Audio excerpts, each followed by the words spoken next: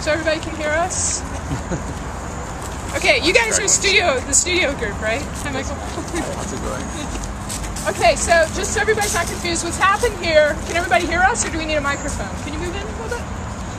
Okay. Can everybody hear us? Yeah. Okay. What's happened here is that two tours have ended up being here at the exact same time, and we're pretty much covering the same kinds of material. So we thought we would just sort of join forces. The reason we're covering the same material is because the river tour we're doing is the river tour that Jenny and I, who are old friends, invented 10 years ago. So we know each other's shtick, and we used to do these tours as partners. And then we got too busy, we had to split off and do our own thing. So now our competing tours are back together. So, right. So we figured we could either do dueling tours this morning, basically. Say the same thing. And like stand 10 feet away from each other and see who like most of the people gravitate towards, or we could just join up. So I'm Jenny Price. Sharon already introduced me, and this is Alan Loomis, who's a wonderful architect and urban designer, and also very, very knowledgeable about the river. So we thought what we would do is I would give you my, and just to say what we're doing today on our tour, we're just going to do 2 stops. This will be our real walking stop, and we'll give you an introduction to the river here and talk a little bit about where we are now, and then we'll give you lots of time to walk and really like get into the river, go scuba diving if you want, whatever, because now you've signed the waiver. And then, and Alan's going to talk to you a little bit about, I think, well, whatever he wants to talk to you about, and also maybe this site in particular and why it's so green and nice here. I actually saw a bird nest. You can't see it from here, but there was a bird sitting on this little hillock, right in the middle of this sort of concrete. So there's a lot of life happening here. Yeah. So I thought, does that sound good? Yeah, so for my students, this is the longest stop we'll be at. As Jenny said, we do this as a walking stop. So if you kind of don't want to bother listening to either Jenny or explain everything, you can wander down to the water. Usually the walk is down to the footbridge and back, so don't go any further than that, otherwise we'll lose you. So if you just kind of get bored and you just want to take pictures, go ahead and wander off. Jenny and I, when we started doing this, the whole point of doing these tours was to get people to the river, to see the water, to get close to it, to experience it, and not to listen to us talk. Right. So feel free to wander. And just for my group, the other stop is going to be the Arroyo Seco confluence. It looks very, very different from here. It's probably one of these most important spots historically in Southern California. So that's why we're going to that one. And they're also going to the confluence next. So we'll see how this works. A lot of cars we can sit on either side of the road. Okay, so I have this introduction to the river because I just want to give you kind of the framework for how to think about what's going on with revitalization. Can everybody hear us okay? Might want to come in even a little bit closer. If not, I'm happy to use the microphone, so just let us know. So it takes me about 10 minutes. This is by far the longest I talk at any stop, just because I want to give you guys a sense of what's going on and why it's important. So let me see how quickly I can do it, so that you can go walking down and scuba diving. So the river, the LA River is the reason that LA exists, okay? So if you think of all your favorite things in Los Angeles, my nephews would say In-N-Out Burger, you know, whatever, would not exist without the Los Angeles River. Los Angeles is a river basin. It's actually a land of rivers and streams. That's not how we usually think about it, but we have 3 major mountain ranges, and the river drains major parts of all 3 mountain ranges, and it runs 51 miles, if you look at these brochures here, all the way through the valley, and takes a right turn here at the end of Griffith Park, goes past Griffith and Elysian Parks, along the east side of downtown, along the 710 corridor into the ocean at Long Beach. It is the central artery of the major watershed that Los Angeles inhabits. And it's one of the best water sources in all of Southern California. So that's why in 1769, when the explorers were coming up, they wrote in their journals, they said, we ran into this beautiful river, this well-watered valley, this gorgeous spot. It's the best spot we've seen for settlement so far on our trip from Mexico. And that's why in 1781, the Pueblo was founded at the spot on the river that has the best above-ground year-round supply of water. And I think Alan will talk to you about why that's true in a sec. And that's our second stop. Okay. So it's the reason that LA exists. It's also the reason LA was able to grow into a city. LA relied on the river and the aquifers underneath, the groundwater underneath, as its only source of water until 1913, when we decided that we preferred other people's water. Okay. So it's a central natural fact of LA, it's a central historical fact of LA. It runs 51 miles through the heart of the LA area. Everyone in LA has seen it many, many, many times. Most people in the country have seen it because of all the filming that goes on there. It's really kind of an extraordinary river. The most extraordinary thing about this extraordinary river, most people can't tell you where it is. Okay? So we are a city that has essentially lost our river. And look at that thing. How do you lose something that's as big as that? It's really kind of an extraordinary thing to do. We've lost our river. So how does a city lose its river? Like, I'm from St. Louis. I grew up in the suburbs. We didn't necessarily go to the Mississippi, but we weren't like, we have a river? There's a Mississippi River? You know? So how does that happen? The river actually poses one of the greatest flood dangers of any river in American city. That seems odd. I know there's not a whole lot of water in it, but a winter like the one we've had, the river, basically this is a really big place if you want to build a city, the LA Basin. It's a tiny, tiny place for all that drainage we get. And the river falls 30 feet per mile, and it's 50 miles. The Mississippi falls a foot per mile.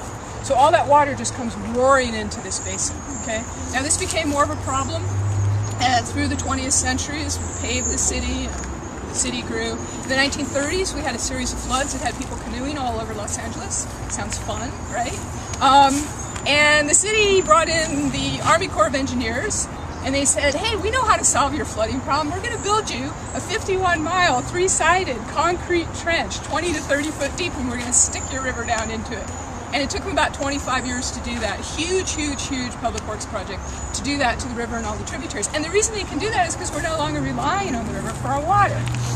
So what's the standard explanation for why we decided we prefer other people's water in 1913? Right? Make money. You can make money. Everybody's seen Chinatown. Anybody else? If you had asked William Mulholland, and if you asked most people today, they would say, Los Angeles is a desert. And we outgrew our water supply. So everybody has to repeat after me. I make everybody on all my tours do this. And if you don't do it with conviction, I'm going to make you do it again. All right? LA is not a desert. Can everybody please say that? LA is not a desert. Okay, you were fine. Everybody else was a little iffy. And you can thank this person here for me not making you do it again.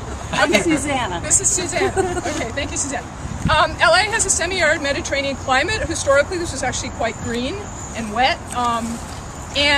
What happened instead really is that we did outgrow our water supply, but only because we had drained the water through unbelievably wasteful water use, and we had treated it as a sewer and a trash dump.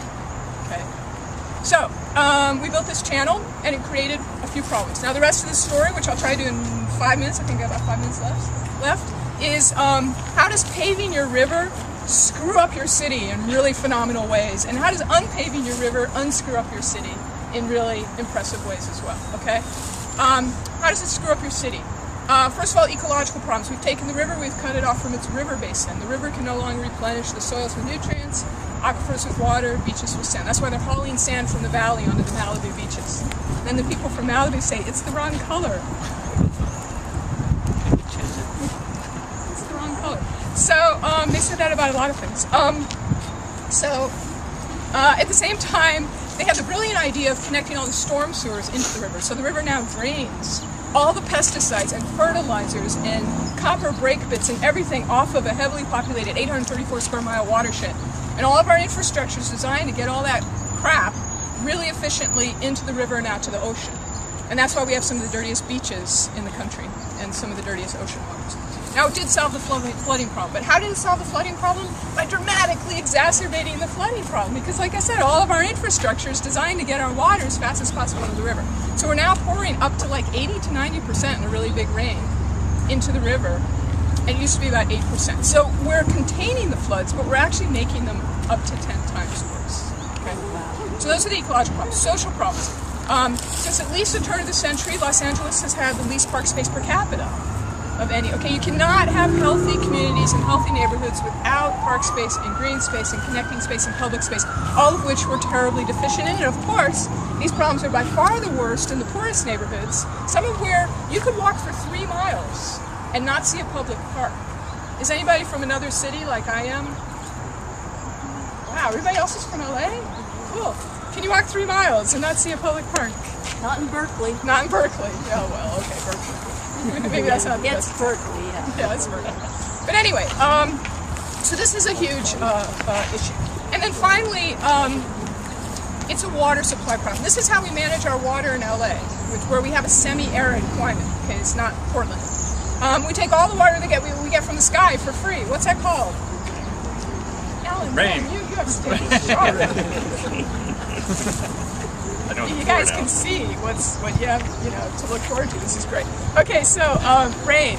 And all of our infrastructure, all the gutters and the driveways and the streets and everything is designed to get our water as fast as possible into the storm sewers, into the rivers, and out into the ocean. So we're using our local water supplies to literally water the Pacific Ocean, okay? Literally.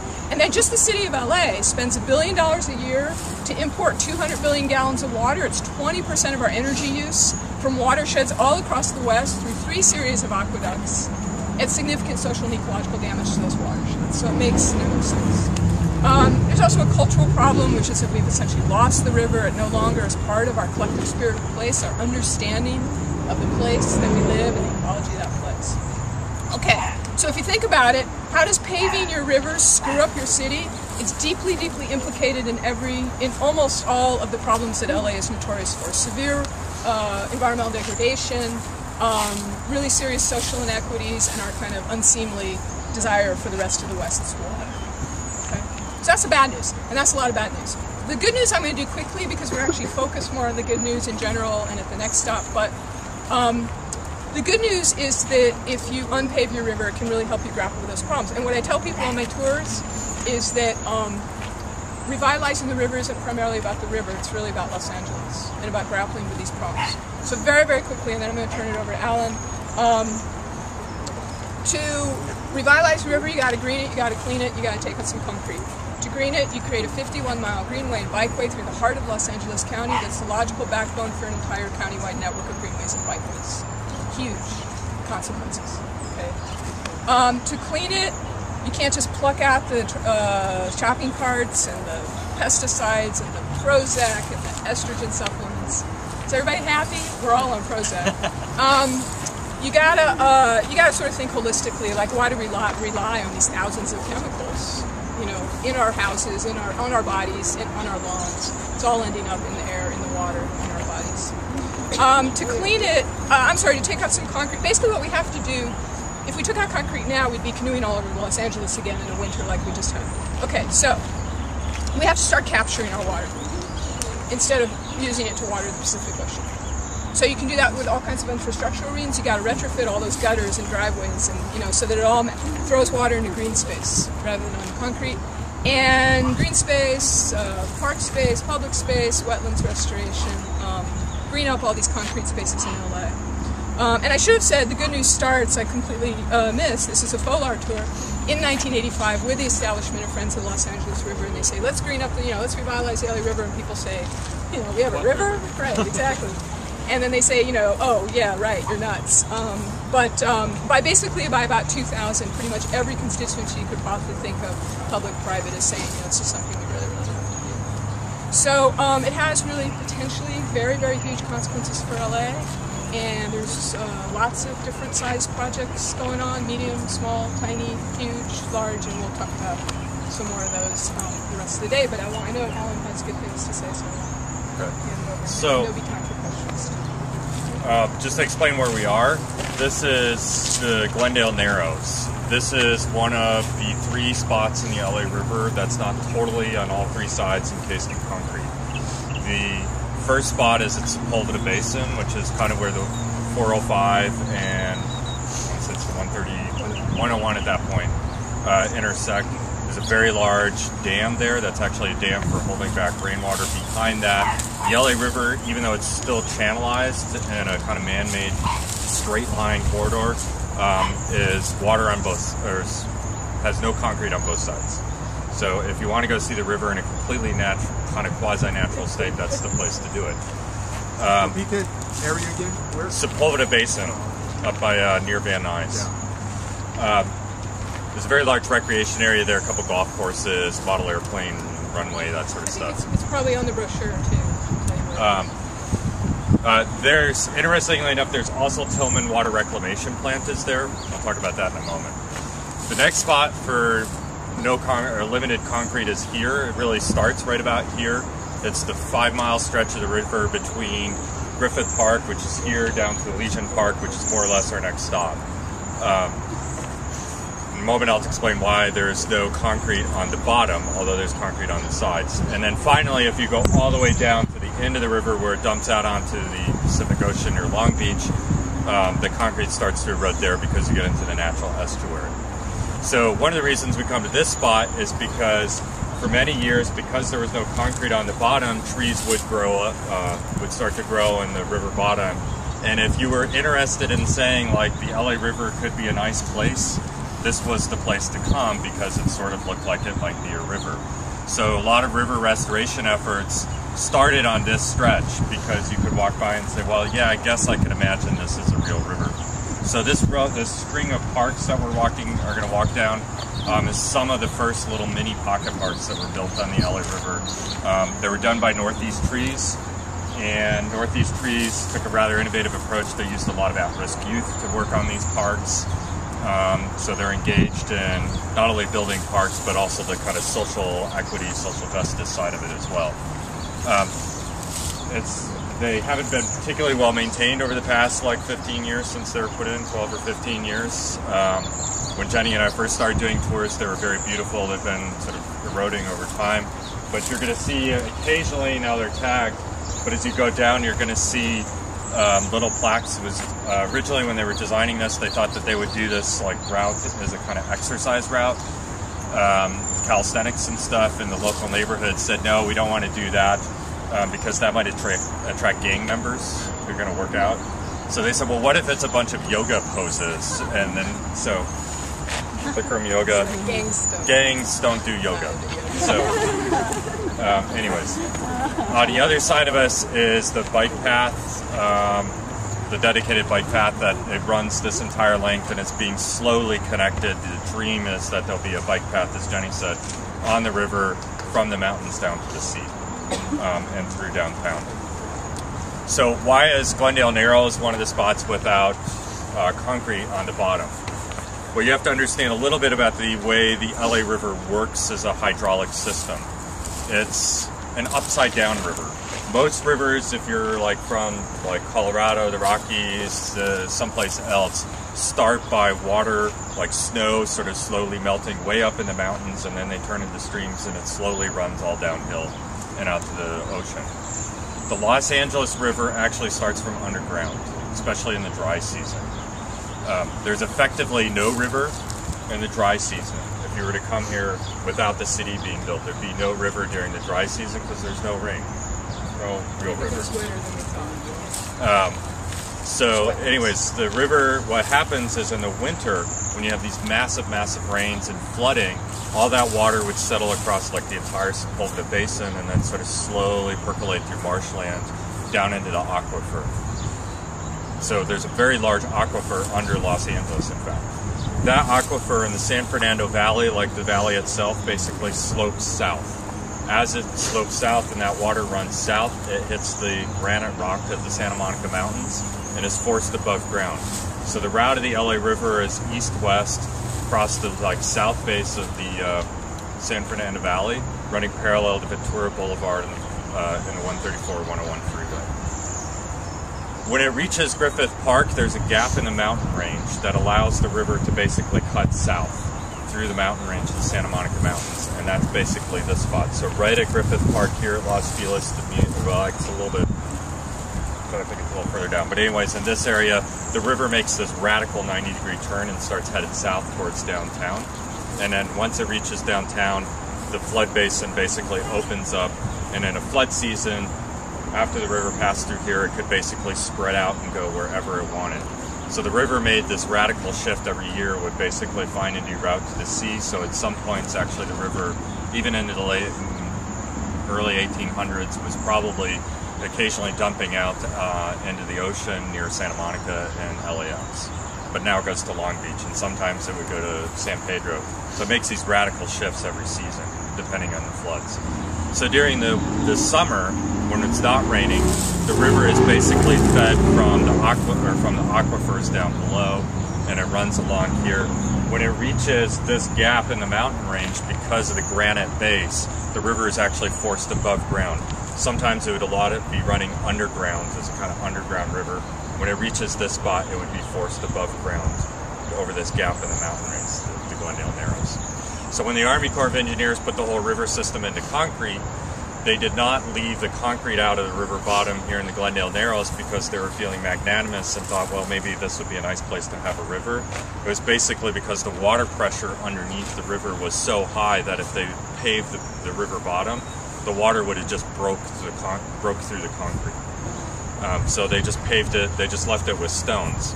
And as a result, rivers doing what they do and natural stuff moving through it, eventually this area was sort of populated with trees. Now for many years, the Army Corps of Engineers in the winter or in the fall would come through and bulldoze out all the trees, saying that these trees are actually like reducing the capacity of the river channel to carry water. So they would knock out all the trees every year. And a number of years ago, probably 10 or 15... The ocean was starving. Yeah. About 15 years ago, they sort of stopped that practice. We've heard two different stories. Maybe Jenny's like dug into this more and knows the real deal. But supposedly, it's one story is that Lewis McAdams, who founded the LA River, tied himself to a tree with a chain and protest. Probably the more believable story is that the Army Corps of Engineers had budget challenges and just sort of cut that program out and have left it out. So as a result, this area of the river is actually pretty well grown up over the past 10 or 15 years. It's one of the best spots for kind of viewing natural life in the river. About 3 years ago, carp started showing up in this portion of the river, which is pretty exciting. It's not the steelhead trout that's native, but there's fish in the river. Is it great blue heron right there? Yeah, lots of good heron watching, a lot of good duck watching. Another good story we'd like to tell is that supposedly there's some guy who goes down to Chinatown and purchases live ducks that are destined for Chinese restaurants, and he liberates them at this portion of the river where they mate with mallards and produce WMDs. Yeah. Weird mutant ducks. So that's, I think, kind of as much as we want to say, the big group probably at this point. We talk more about Los Angeles, the founding of Los Angeles when we get to the confluence, which is 5 miles downstream and kind of the next spot on this stretch of the Glendale Narrows. So, for my group, do we have the same timing? I want my group to be out of here by 10. That sounds about right. 11. Okay. We'll try and leave at 11. Okay, so we're on the same. So, we're happy to answer questions and hang out. We'd like to give you guys maybe a half hour to walk. Is that enough? Would you like less? Would you like more? Well, what I really recommend a really nice walk is if, like Alan said, if you go down to that pedestrian bridge. I'd really, if you feel comfortable, it's not that hard. Just walk down this wall. There's a nice ledge. Just the one thing is, please be careful. That ledge in particular is slippery. You can go in the river, but please don't swim. And if you get your hands, the river's water is actually reasonably clean here, but you shouldn't be licking your hands and your toes until you get home and have a chance to wash them, okay? So if you do want to go into the river, I mean, it's fine with me. I don't know how Alan feels. If you go boulder hopping, I would just ask that you please be careful. We do not want to be in the headlines tomorrow, okay? Even if we have waivers, if some of us have waivers. So if you have a half hour, I think that's just enough time to go down there. So we'll be back here about 11.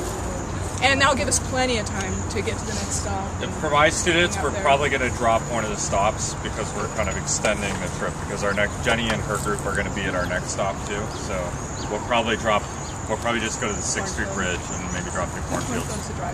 Yeah, we'll do the cornfield as a drive-by because it's on the way to 6th Street and that'll be a lot of fun for you if we can get in.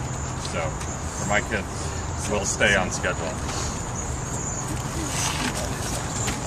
If anybody wants any pamphlets, I've got them right here.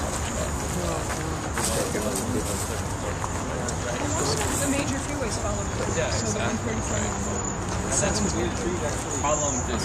So, as I was saying, the dry season flow of the river is significantly small in its natural state, and sometimes even just underground. And of course, the wet season, when you have flooding, a number of people were asking, how high does the water go? Pretty much it can get up to where we're standing. That's why the riverbank is so tall. I have personally seen it in a flood event be at least up to half the walls. And one of the occasions, Jenny and I were here a number of years ago after a major flood event. There was debris right at the top of the right at the top of the slope. So we know like debris from like the edges of the waters in the banks. So the water can get very, very high in a river, in a flood event. The other thing is it moves very, very fast, like close to 30 miles an hour. So in a major storm, you can move faster through Los Angeles by riding the waves of the LA River than you can driving. But your chances of surviving are probably less if you're in the river than if you're driving, so don't do it. But anyways, the water that's in the river right now actually is a little bit of an anomaly in the sense that it's not really natural. The water that you see coming through the river right now comes from Tillman Water Reclamation Plant, which I mentioned is up in Sepulveda Basin in the upper edges, west edge of the San Fernando Valley. Tillman collects raised water from throughout the San Fernando Valley. They scrape off like all the really nasty stuff. They put that in a big humongous pipe that ships it, pumps it out to Hyperion wastewater treatment plant by LAX, where they deal with all that sort of stuff. But at Tillman, they basically clean out all the basic kind of water, the fluid side kind of stuff, and they treat it through a whole series of processes. And then a certain amount of that water goes into their little Japanese gardens at Tillman plant, and a big chunk of it gets discharged into the LA River. So, year-round. So the Tillman Water Reclamation Plant discharge is basically the reason there is a very, very steady flow of water in the LA River, particularly through year-round, and particularly through the summer, which is the reason that the kind of ecology we have right here can actually flourish, that you can have fish, you can have birds, you can have this kind of vegetation, because if it wasn't for this Tillman discharge, the water level would fluctuate and would actually be quite low during the summer. And in fact, it seems like they must be discharging more water as the years go by, because when Jenny and I first started coming here, the water levels were generally much lower than they have been recently. Anyways, the whole ironic part of this whole story is that the water that comes through Tillman is the water that we get out of our tap, which is the water that comes from the Colorado River Aqueduct and the Owens River Aqueduct. So the water you're seeing in the LA River right now has got a little bit of Colorado River in it. It's mostly Owens Valley. And some Owens Valley. So it's part of this whole weird ecology system that we have in Los Angeles, this artificial way we manipulate water and where water comes from. One other kind of minor point just to sort of highlight how bizarre it is. When you get down into the South Bay, areas like Artesia are named Artesia because they had really high water pressure in artesian wells. They used to just geyser out of the ground. That actually forms a decent amount of water supply. They pump that groundwater out. As they've been pumping out the groundwater pressure has been dropping because it's not being replenished with the flooding of the LA River. Salt water is now intruding into those groundwater aquifers. So in places like Artesia and South Bay, they actually will buy water we purchased from the Colorado River. They pump it into the ground to keep the aquifers replenished and then pump it back out. So in Artesia, they pump groundwater. You turn on the tap, it's coming out of a well, but it's actually a Colorado River well. So it's all very weird. And I want to add just a couple things, and then we need to talk about something really important, which is parking at the next site. But just one is that the Tillman Reclamation Plant and the Japanese garden next to it, the motto in their pamphlet, their brochure, is "Enjoy the beauty of another culture while learning more about wastewater treatment and reuse."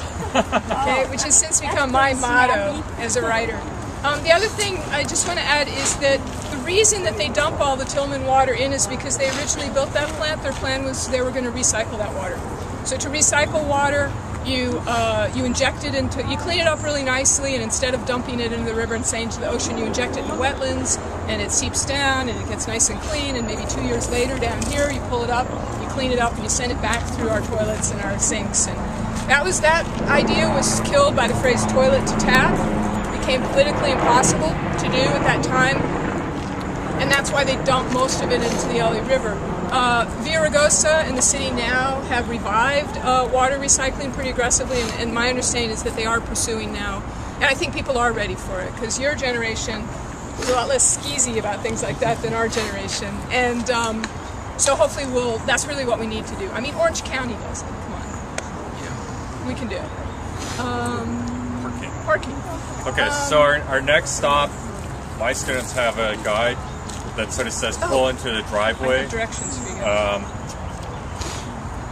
we're with the combined groups, we're probably not going to be able to pull into that driveway, so it's a kind of a blind driveway, so we may have to go just a little bit past and park on the streets and just walk back. Well, but one thing, on a Saturday, occasionally maintenance vehicles will go through. So you can park on both sides of that driveway, but please don't block any vehicles being able to go through. The other is sometimes I have people on my tours go all the way through and park on next to the Arroyo, on that concrete thing, which you're also welcome to treat that as a parking lot.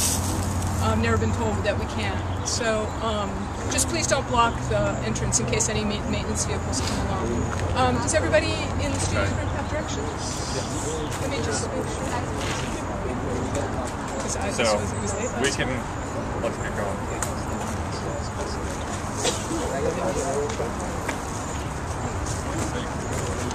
They're all good. Okay, so we'll see you at the maps. The other thing that's it's actually somewhat disappointing in some ways to be here like 2 years on. This is a new bridge that's been under construction for a number of years. This area used to have the most amazing display of graffiti art anywhere along the river, and after they finished construction, they whitewashed everything out. So obviously it's starting to pick up again. They keep whitewashing it. Yeah, somebody says get original with your tag, so it's nowhere near what it used to be. But it used to be we'd do tours and we'd run into either taggers at this location or other classes talking about street art and the design of tagging. It was kind of interesting. So from this location, though, you go south into downtown Los Angeles, you go north up to the San Fernando Valley, or you can take the Arroyo Seco north up into Pasadena. So, and the river center where we started is just around the corner. So for many, many people, this has always been sort of ground zero of like the intersection of the river system and like the place where it all comes together. So I'm just remembering like designing this tour 10 years ago. Yeah, so that's my segue to It's tennis. exactly the same things on this tour. This is great. Okay, so what I want to do is talk a little bit about the City of LA master plan. You know, we have little parks, we have big parks, we have some wetlands that have gone into the ground, we have all kinds of projects all up and down the river. You know, $100 million going into river restoration projects. But the biggest thing so far, at least on paper, is the City of LA's master plan, which they released in 2007. The city is proposing to, it has the first 32 miles of the 51 miles, so it's proposing to green up and do a bikeway along that entire 32 miles. They just finished the bikeway in the Glendale Narrows, now they're moving into the valley. And then because they don't have, it would cost exactly $5 gazillion to do all to do the entire river, and they don't have that. So instead, what they did was to do really big projects. They chose what they call 5 opportunity sites, and they proposed much bigger projects there. And you students, your next stop actually downtown is one of those opportunity sites. And I can give you, if you want, like one of those master plan brochures so they can see the picture, you know, for what they want it to be. But what I want to do really is show you one of the maps. Can I have a show now? Show you one of the maps that the city's that the city used. Can I have another picture? Can you stand on this? Okay, so these are the maps that the city used to devise their master plan. Okay, these are the maps that they made. And this is actually a place that is part of the valley stretch. So we're here. So we're actually pretty near the headwaters, okay? So I think it's really useful to look at these maps. Okay, so what do we have? We've got the river, we've got a tributary, we've got a tributary, we've got a really big park here, we've got a big park here that has no connection to the river whatsoever. We've got a park here. We've got elementary school, elementary school, elementary school, elementary school, charter school, big high school right on the river, no connection to the river, okay? We've got the major commuter line in the valley, the orange line right here, a couple blocks away.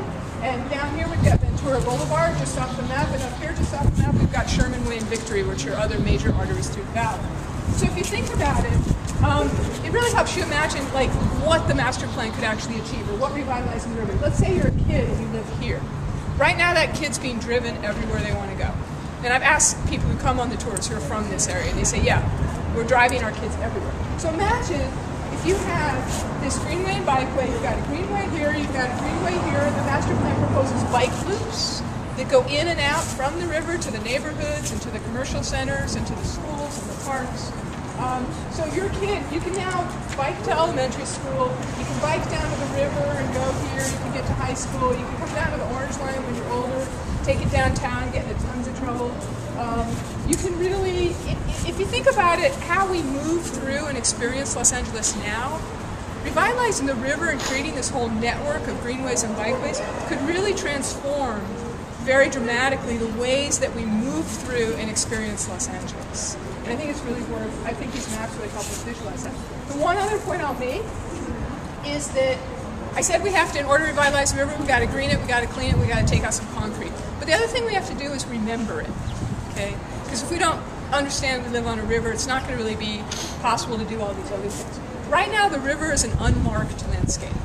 It's essentially invisible. So people say, I live in Venice, I say I live on the beach. People say I live in the hills. But no one, even people who live right on the river, say I live on the river. And again, I've asked people on my tours who live literally like 5 yards from the river, and they never say that. So it's an unmarked landscape. So a lot of what the master plan is trying to do is to create a marked landscape where people would say, I live on the river. There would be this beautiful greenway that winds all the way through LA, and there would be these green streets that are marked in very specific ways, and lots of gateways and things like that. So they're trying to also turn it into a marked landscape that's a real feature of Los Angeles that people are drawn to and attracted to and understand. When you say there's no connection between the high school and the river, you mean because they don't have any programming connected? It's just all fenced off. There's no physical. You can see that this was probably originally designed to be a riverside park before channelization, and I mean, Griffith Park was supposed to be a riverside park, and then it got cut off by the 5. And there's actually this great little stretch of Griffith Park right here. You can actually see it, where a little tiny piece of Griffith Park got stranded on the other side of the river when they straightened the river there, and you can see the bend, and that's the Betty Davis picnic area. It's a sweet little piece of Griffith Park that got stranded on the north side of the river. Comments? We've been yakking at you. I just realized as we were coming here that the name Riverside, There you go. On the streets were going, oh, there's a river beside Riverside. You guys have other comments, ideas? Question. What are the future implications for the river? I heard that the feds have defined it as a navigation river. Yeah, have you talked to your students about that, the navigability decision? Do you want them to know about it? I don't know much about it. The navigability decision, let me do it really quickly. Basically what happened was the Clean Water Act, which was passed in the 1970s, says that it protects waters that have a connection to a navigable waterway. And the reason for doing that originally was so that they had federal jurisdiction, is my understanding. Nobody ever paid attention to that. We just assumed that the Clean Water Act covered water. Until, miraculously, the George W. Bush administration. And then there were some test cases. One of them was in the LA River watershed. Someone applied way up in the watershed to fill in some wetlands. And the Corps ruled that, in fact, the LA River was not navigable on most of it. It was just navigable for like a couple miles in the green sections. This had potentially huge consequences for basically depriving waters all across the country and wetlands of Clean Water Act protection. So it was an enormously, potentially consequential decision. The EPA, there was a 3-day expedition that my friend George Wolf put together. They kayaked the entire length of the river to prove that it was navigable. They just kayaked right down that low flow channel, right in the middle. And that brought a lot of publicity to it. The EPA took over the decision from the Corps, which they had the authority to do, and several years later, just last summer, Lisa Jackson stood on the banks of Compton Creek in her shorts and sunglasses and said, "We declare the LA River to be fully navigable and fully deserving of all the protections." So what's great about that is it gives the river legitimacy. Nobody can say anymore that it's not a river. It's not really a river. And it also gives us access to a lot of federal money. There's a lot of federal interest in the river now. And it's a really nice kind of almost semantic boost as well as a legal boost. Does that answer your question? Or? It's all coded in black. Yeah. You see that? People have been kayaking the river forever. It's just not legal.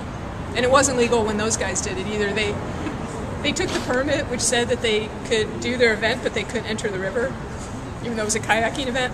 And they just plasticized it. When the cops showed up, they handed them the permit, and they said, "Okay, you have a permit." So, other comments? What do you guys think? You think this is totally impossible? You think? Well, it requires, it requires national will. I'm sorry, what? Yes, it requires political will. Yeah. It requires political will. There's a lot going on. As soon as you get this thing like moving and getting more people involved, it'll eventually bring. Because I think the most powerful, element of the city would be developers. And so once you get more people on it, then they're going to be wanting these riverside lots. So I think, as a catalyst of, because I'm thinking about how can the river begin to maybe rezone like some of the areas around it? Because as of now, it's all residential and it's all backyards up to it, and you get that edge. It's not really interactive. A lot of it's industrial. Yeah, particularly downtown, a lot of it becomes industrial land. Starting from here, it's almost all industrial on the other side. I mean, it's a mixed bag. On the one hand, developers are really, really interested, and there's, in association with the master plan, they've established a nonprofit real estate corporation. It's actually supposed to build public-private partnerships, and it's supposed to buy land and swap land and promote that. On the other hand, you want to be very careful about gentrification. A lot of what this project is about giving neighborhoods the resources that they have been denied for decades and decades, and the last thing you want to do is push out the very people that this project is for. So my sense is that gentrification will inevitably happen, because I don't think LA even begins to have the political will to not make it happen downtown and in sort of the central city area. My own sense, and I don't know, it would be interesting to see what you think, Alan, is that the entire river is the 50. People aren't going to go pouring into Maywood and Bell to buy riverfront property. It's just not going to happen. I don't even think maybe Atwater Village. It's hard to say. As it is, they might actually have to sell some of that property off because of the whole debt situation that's going on in Bell. So they're having a hard time selling it anyway. There you go. So we don't have to worry about Bell. I mean, I think downtown, the only way river access is really going to happen in a lot of cases, it's going to come through massive development. And so the area around the cornfields, which is a little bit further south, and this area is actually all subject to a new zoning plan that really anticipates a significant amount of kind of new development in the form of residential development, mixed-use development, associated both with the cornfields site being the new LA State History Park, and also with revitalization along the river and the train connections and all that sort of stuff. So the city, at least in certain locations, is anticipating that, and it will happen. The other thing you have going on in downtown in a lot of locations is you have industrial land that is transitioning out. Like a lot of the industry that used to occupy those locations is sometimes leaving because it just can't expand anymore. Those properties are too small, so that industry, whole sectors of industry is moving, if not offshore, then moving into the Inland Empire or out into the desert. So you have that dynamic going on.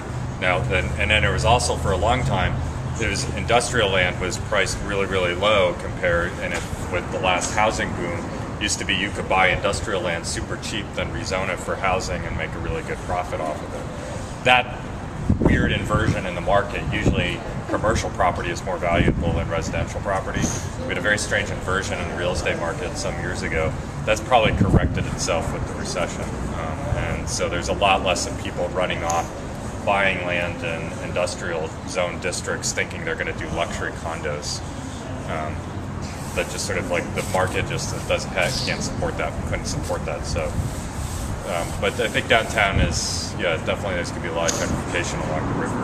And probably because of the amount of infrastructure that needs to be moved to get access to the river, it's just probably inevitable that that's going to happen. Otherwise, you'll never be able to see the river. There's a lot of infrastructure, costs a lot of dollars to move that or bridge over it or under it or whatever. And big developers have the kind of pockets and the sort of will to sort of get access to it. Get to retrench around it. Yeah. Well, south of here, they've actually talked about breaking the concrete and allowing the river to sort of Go around. Yeah, that's kind of the current sort of brainstorm or sort Is to of what? dream. To break the concrete and allow the river to sort of go into some wetlands. Oh, right. The piggyback yards. Rerouting the rainwater sounds really huge. Well, the thing about rerouting rainwater is that it's that what we have to do is to start capturing it everywhere. So, for example, the City of LA just passed a new regulation that any new development has to capture the first 3/4 inch of a rainstorm, which is a lot. Okay, so that's going to start capturing, So we need, and then we have these pilot programs where they've done what they call green streets, and they're diverting the water, they're keeping it out of the storm sewers, and instead they're diverting it into swales. So we need that on every street. So it's a matter, really, it can be an incremental process, and then you're still going to get flooding, but you're going to have much, much less flood water, and then you need to have diversion basins, which will be wetlands. The biggest water capture projects we have so far are a 37-acre wetland in North Long Beach that's fabulous. We'll actually go to that on my May 15th tour, for those of you who are thinking about that. Have you been to the, we should go there sometime. It's really, really nice. And they're actually diverting water out of the storm sewers from the neighborhood and out of the river into this wetland. So that's very, very cool. And then the county's doing a huge project in Sun Valley, which is a sort of 8-mile square sub-watershed in the San Fernando Valley of the LA River.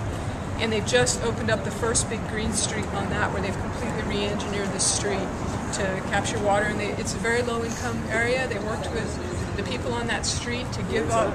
It's in Sun Valley, in the northeast San Fernando Valley. Just look up, if you Google Elmer Avenue, it'll take you right to that project. My dad's name, Elmer. But they worked with these low-income homeowners who agreed to give up property because they needed to expand the street to create swales, and then they re-landscaped their properties to be native and xeriscaping, and very, very cool project. Those are probably the two biggest things that are going on right now. Yeah.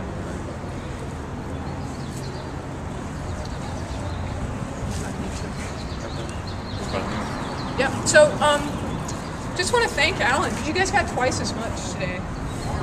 So thank you. That was great. It's a reunion tour. Yeah, absolutely. Now for my group, we're all done, but if you guys want to either stay here, or if anybody wants to go to 6th Street, I've got about 45 minutes, which is just enough time to do that. So you guys can let me know if you want to do that. And for my class, we are going to go to stop number 4. This is our next stop, which is 6th Street Bridge. So follow the directions, but instead of veering off on the stop number 3, just do a drive-by and go to stop number 4 directly. That'll be our next and last stop. That's the 6th Street Bridge underpass. So that's our next destination. And I don't know if you're still driving in, but I have Yeah. I just walked. All right. Well, the water level's